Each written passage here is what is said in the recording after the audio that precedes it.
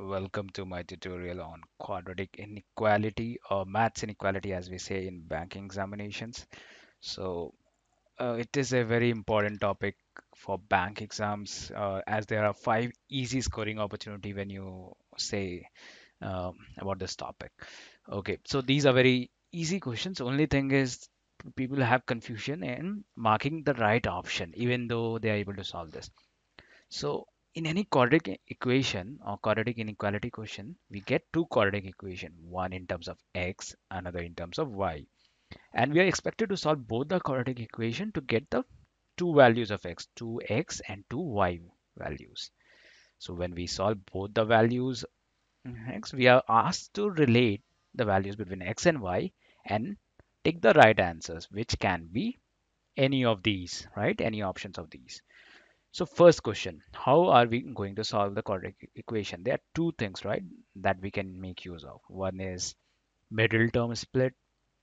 Another thing is x equal to minus b plus minus root under b square minus 4ac by 2a. This long equation, this long relation. And I would suggest that use this and don't use this unless it's pretty straightforward. So because the questions that are being asked in bank examination these days involve bigger middle term values which are not easy to identify very quickly. So use this. Okay.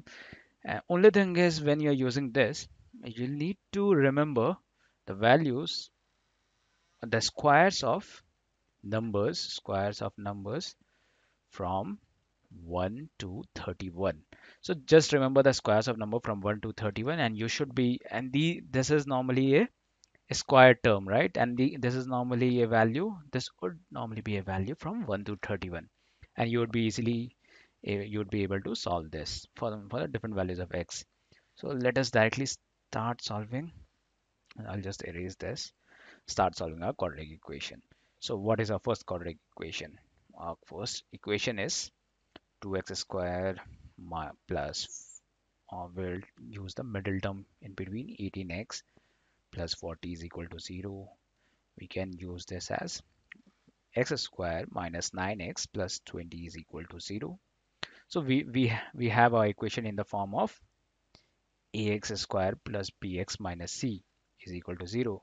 And the relation that we have is x equal to minus b plus minus root under b square minus 4ac by 2a. So we will plug in the values. If you remember this particular thing, it should be easy. You don't need to write this relation separately. Just for the sake of explaining, I will relate it like this. So what are the two values that we have got? X equal to minus b. B is this, right? If you compare this equation and this equation. So x equal to minus b plus minus root under b square is 9 9s are 81 minus 4 into a into c. That is 4 into 20. That is 80 by 2a by 2. That is 9 plus 1, 10 by 2 and 9 minus 1. That is 8 by 2. So we have two values. One is 5, one is 4. So we have two values of x, which are 5, comma 4. Okay, and I'll just rub this. Okay, so we have two values, 5, comma 4. What are the two y values?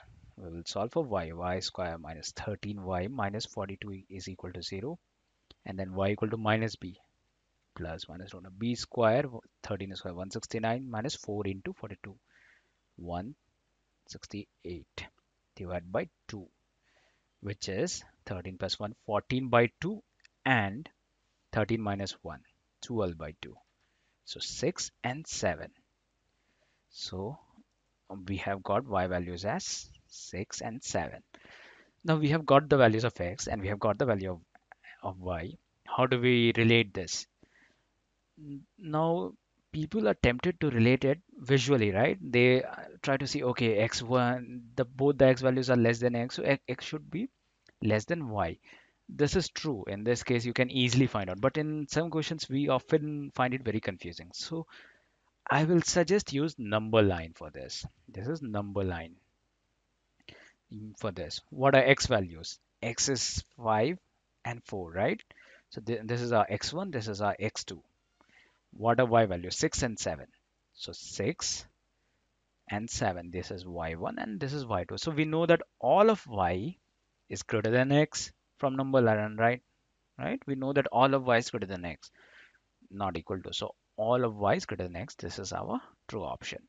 There can be situations where a relationship cannot be determined, and that is where number line will help you immensely if you represent it here. Let us see, try to solve our second question.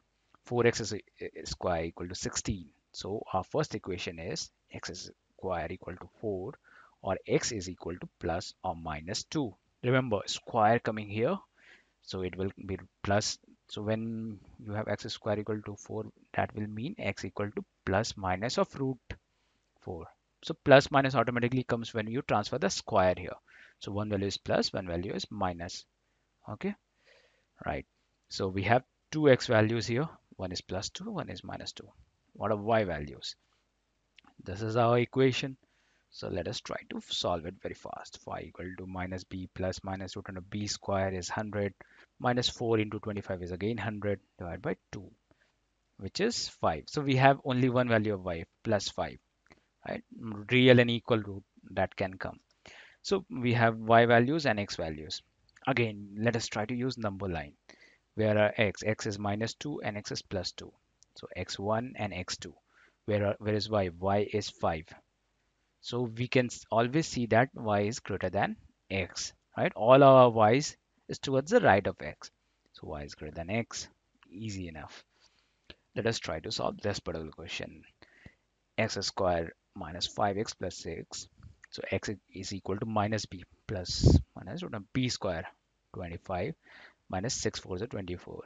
I'm using the same formula, right? So that is 5 plus minus 1 by 2.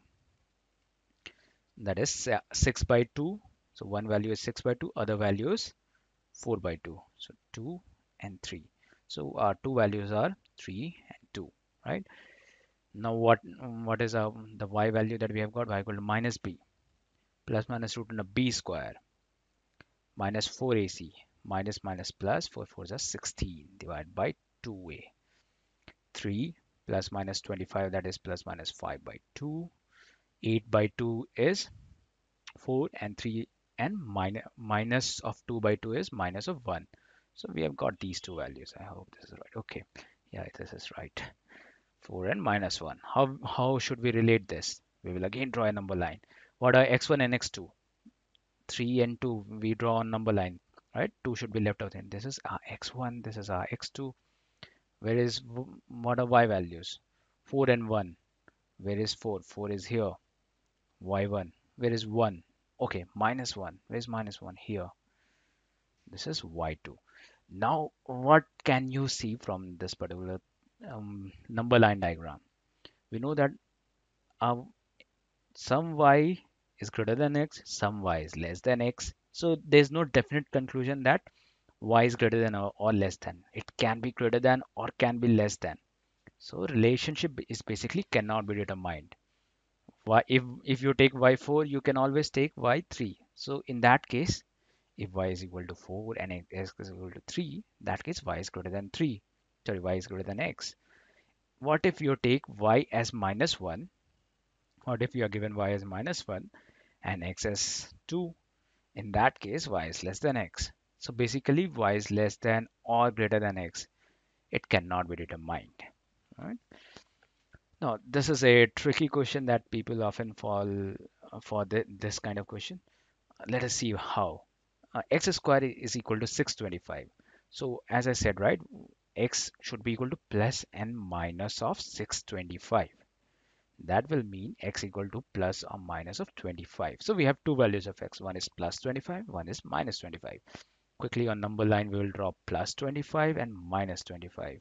This is x1 and this is our x2. What is y? Y is not plus or minus because we have not shifted square here. It is given that it is plus. We cannot take minus here. It is always plus. So y is plus 25. We have not got it as minus. So here y is plus 25 x2 comma y1. So we have plus 25. Don't take the minus value of y. Why? Because here it's given as we have to take only plus. Had it was it given like this, we would have shifted square to root with plus and minus. So remember this guys, this is, I mean, they often ask these kinds of questions and people get it wrong. So here now let us try to establish the relationship. We can see that either y is equal to 25 or y is greater than, right? Y is greater than some value of x and equal to some value of x. So we know that y is greater than x when you see this, and y is also equal to x and you see this. So y is greater equal to x. This is the true equation. Thank you very much.